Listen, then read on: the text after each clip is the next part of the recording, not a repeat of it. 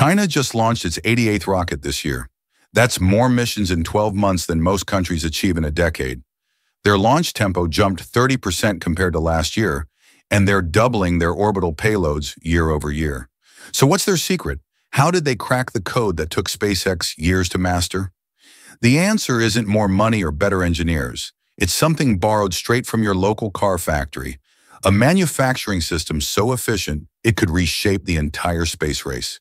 Let's dive right in. On December 20th, a Long March 5 rocket tore through the night sky from Launch Complex 101. This wasn't just another mission. It was China's 88th orbital launch of the year, the 618th in the Long March series. For context, that's more launches than Russia, Europe, and Japan combined. But here's what really caught attention at the Pentagon. China doubled their satellite deployments compared to last year while cutting production time in half. Brigadier General Brian Sidari from the U.S. Space Force didn't mince words. It is concerning how fast they've done it.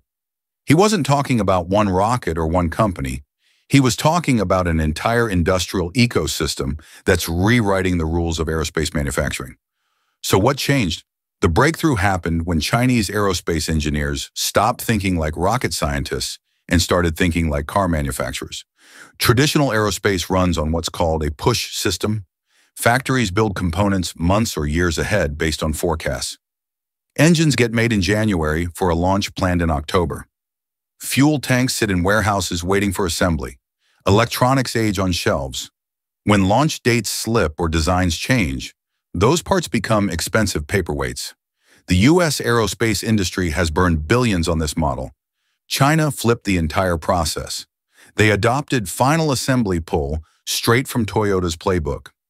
Nothing gets built until final assembly actually needs it. When they start assembling a rocket, that's when the order goes out for engines. Engine production triggers parts manufacturing. Parts manufacturing pulls raw materials. Every component moves because something downstream demands it right now. Think about the efficiency gain. SpaceX builds about 90 Falcon 9 boosters per year using advanced methods. But even they deal with parts inventory and timing issues. China's new system eliminates that friction entirely. No warehouses full of aging components, no production schedules based on optimistic forecasts, just pure demand-driven manufacturing flowing like water through a pipeline. The sandwich shop comparison from the original research actually understates the impact. In aerospace, wasted components don't just cost money, they cost years of specialized labor. A rocket engine that sits unused for 18 months doesn't just lose value, it needs recertification, retesting, potential refurbishment. Under the pull system, that engine gets built exactly when needed, tested once, and installed immediately. The time savings compound at every level. Here's the part that should worry SpaceX. China isn't doing this with one company. The China Aerospace Science and Technology Corporation is orchestrating an entire national network.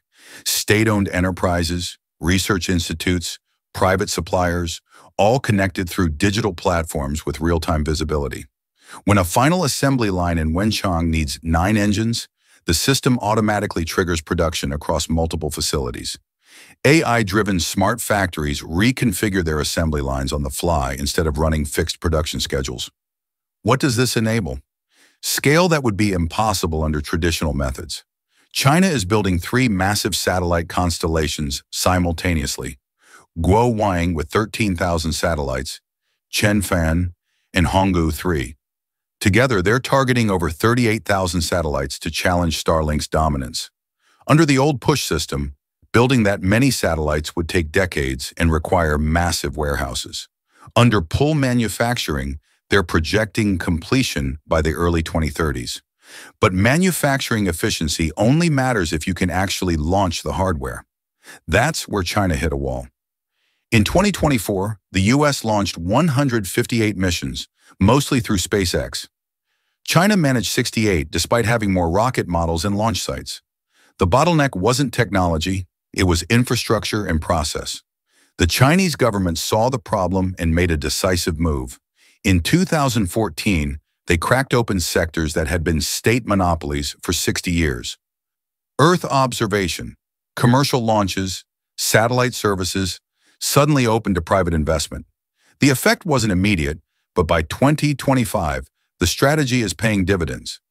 Over 200 Chinese space startups have emerged in the last decade, backed by venture capital that didn't exist in this sector 5 years ago. Companies like CAS Space and Landspace are testing reusable first stages right now. Others like Cosmo Leap and Yushi Space are developing mid-air catch systems that mirror SpaceX's Mechazilla arms. The first dedicated commercial spaceport on Hainan Island just opened, giving private companies direct orbital access without competing for government launch pads. This is where the competitive dynamics get interesting. In the US, any startup trying to build a Falcon 9 competitor faces an impossible challenge. They're not competing against an idea, they're competing against the actual Falcon 9, which launches every 3 days, has proven reliability, and dominates the market. Investors ask the obvious question, why spend $500 million to maybe capture 10% of a market SpaceX already owns? China doesn't have that problem. Being reusable and Chinese is enough to attract government contracts and strategic investment. These companies aren't trying to beat SpaceX on performance.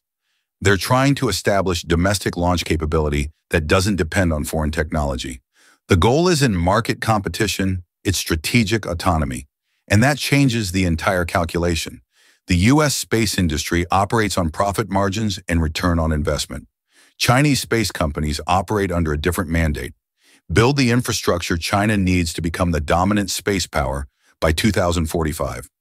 When profit isn't the primary metric, you can make investments that look crazy from a pure business perspective, but make perfect sense strategically. Consider the implications. SpaceX achieved its position through innovation under market pressure.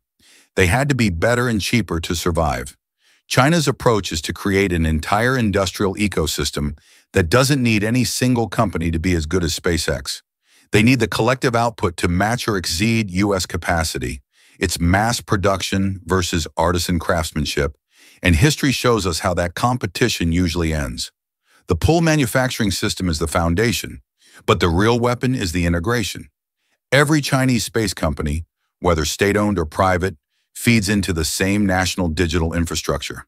Launch schedules, component inventories, testing facilities, everything visible in real time across the entire network. When CAS Space develops a better engine design, that knowledge flows to Landspace within weeks, not years. When a government satellite needs a faster launch, the system identifies which commercial company has the nearest available slot. This is fundamentally different from how the US space industry operates. American companies jealously guard their intellectual property. SpaceX doesn't share Raptor engine designs with Blue Origin. Boeing doesn't coordinate SLS production with ULA. Each company optimizes for its own success, not national capacity. That independence drives innovation, but limits scale. China sacrifices some innovation speed for coordination benefits. Their rockets might not be as advanced as Falcon 9 yet, but they're building the production infrastructure to manufacture them like automobiles. And once that infrastructure is fully operational, the gap in capability becomes less important than the gap in production volume. The question isn't whether China can build a better rocket than SpaceX. The question is whether they can build enough rockets fast enough to establish facts on the ground in orbit before anyone can respond. With pull manufacturing connecting hundreds of suppliers, AI-driven smart factories, and a government willing to fund strategic losses, they're building exactly that capability. So here's what we're really watching unfold. This isn't just about China building faster rockets. It's about two completely different philosophies colliding in orbit. The US bet everything on a few exceptional companies pushing the limits of what's possible.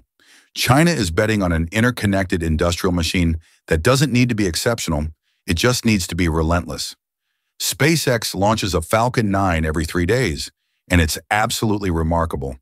But China just launched 88 times in 1 year, using a system that's still ramping up. They're applying the same manufacturing revolution that let them dominate solar panels, electric vehicles, and consumer electronics. And if history teaches us anything, it's that mass production eventually wins against craftsmanship, no matter how brilliant that craftsmanship is. The real race isn't who builds the best rocket. It's who builds enough rockets to control the infrastructure that will define the next century. communications, navigation, Earth observation, space resources. Whoever has the production capacity to fill those orbits first writes the rules everyone else has to follow. By 2030, we might look back at 2025 as the year the space race fundamentally changed. The year China stopped chasing SpaceX's technology and started building something bigger, an assembly line for space dominance. What do you think? Can American innovation stay ahead of Chinese industrial scale? Drop your thoughts in the comments. If this breakdown added value, hit that like button and share it with anyone following the space industry. And subscribe to Space Update 24 Hours because this story is just getting started and you won't want to miss what happens next. SpaceX just landed the same Falcon 9 booster for the 25th time. 25 orbital flights on one piece of hardware. Meanwhile, Blue Origin launched another New Shepard mission last week. The exact same 10-minute suborbital hop they've been flying since 2021. Same altitude, same profile, same limitations. How did we get here? Two companies started just 2 years apart, both landing rockets in 2015, both talking about the future of spaceflight, yet one is launching twice a week while the other is still selling brief tourist rides to the edge of space. What happened between 2015 and now that turned equals into a competition that isn't even close anymore? Let's dive right in. A few days ago, Blue Origin launched another New Shepard mission. The rocket lifted off, crossed the Kármán line at just over 100 kilometers, gave 6 passengers about 3 minutes of weightlessness, and landed 10 minutes after liftoff. Nothing broke, nothing failed. Everything went exactly as planned. But here's the problem. This is the exact same mission profile Blue Origin has been flying since 2021. The same altitude, the same flight duration, the same BE-3 engine, the same booster landing sequence they've now repeated more than 20 times. So what's actually being tested here? What new capability is being demonstrated? The honest answer is nothing. The BE-3 engine has accumulated dozens of flights without any meaningful upgrades. The capsule systems are mature. The recovery procedures are identical every time. Blue Origin isn't pushing any envelope anymore.